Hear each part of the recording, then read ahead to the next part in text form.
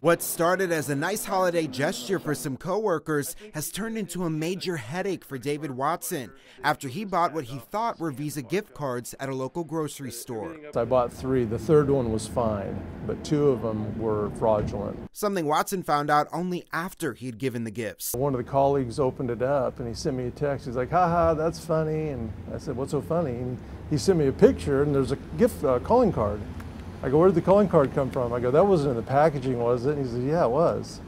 The person that got it, they finally peel this away and pull it out and they see that. The Visa gift cards were taken out and replaced with these calling cards. Those calling cards had pictures of the original Visa gift cards on the back of them. You can't really see that because that's covered up by the packaging. You can only see the barcode. Watson believes those who stole the real cards waited for the copies to be scanned and loaded. I'm amazed at the creativity that these consumers have to go through and that these scam artists actually do to scam people for, a little bit of money. Though the Better Business Bureau says tricksters get more creative each year, there are still some things you can look out for so you don't lose any money.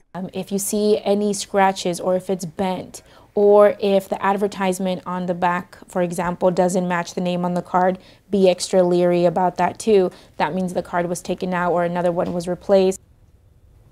The Better Business Bureau also says to save your receipts and be sure to let federal agencies know what happened if you're tricked. Now, David says he's in talks with Visa about what happened to him, and he's confident that he's going to get his money back. Brittany?